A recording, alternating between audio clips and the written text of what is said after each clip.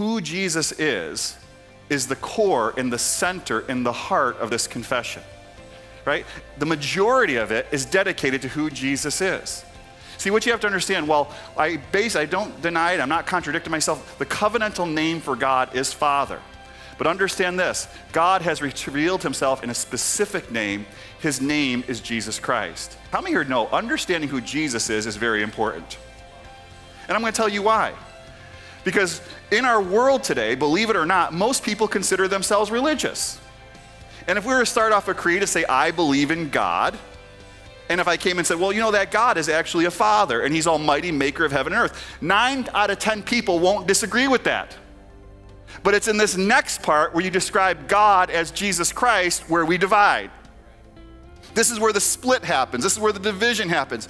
And while you might be saying, well, I'm part of the right side of that division, well, just know this. Here's why this part is so important, because there are a lot of people who say they believe in Jesus, but I'm not sure if they have the right Jesus. And it's a revelation that God has to give us.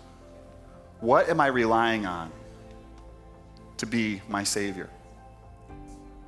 Who do men say that I am? Peter proclaimed, thou art the Christ. And Jesus said to him, flesh and blood has not revealed this to you, but my Father which is in heaven. My prayer is that the Holy Spirit enlivens us and opens our eyes today to who Jesus is.